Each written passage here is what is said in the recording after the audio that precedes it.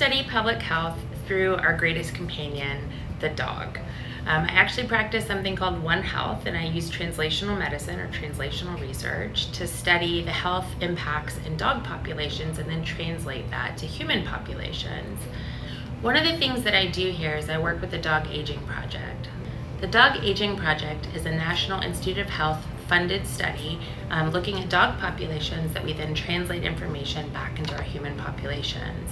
We have over 45,000 dogs currently enrolled, and we collect information on those dogs every year. I signed up for the Dog Aging Project after Dr. Ruppel explained to us about it in class, and I just really wanted to track Ida's aging process throughout her life. One of the things that we're interested in is how healthy aging occurs, and we can look at that in their dog population so we can better understand how it happens in humans.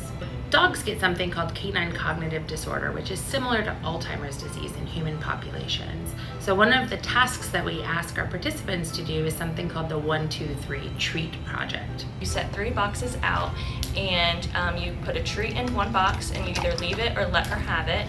And then you go through all 3 boxes and you go back to a starting location, and at that starting location she should go back to the box that you left the treat in. It's something that we have them do every year so we can really monitor how well they do as their body and their brains age.